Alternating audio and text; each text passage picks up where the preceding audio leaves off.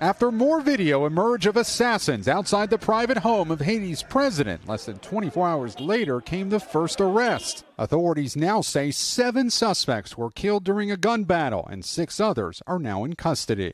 I'm also aware that a larger group of possible perpetrators have taken refuge in 2 buildings in the city and that they are now surrounded by the police.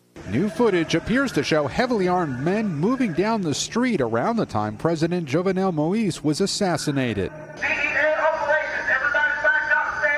In separate audio, a voice can be heard identifying the group in English as DEA agents. The Haitian government says they also spoke Spanish and were foreign mercenaries posing as DEA agents. The country's ambassador won't say who may have paid them or whether they had inside help.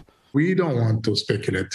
There is an investigation going on. First Lady Martine Moïse was critically wounded and is being treated at a Miami hospital. In Haiti, the Prime Minister has declared a state of siege.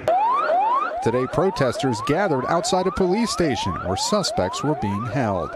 And late today, Haiti's Minister of Elections confirms to NBC News that at least 1 U.S. citizen is among those in custody.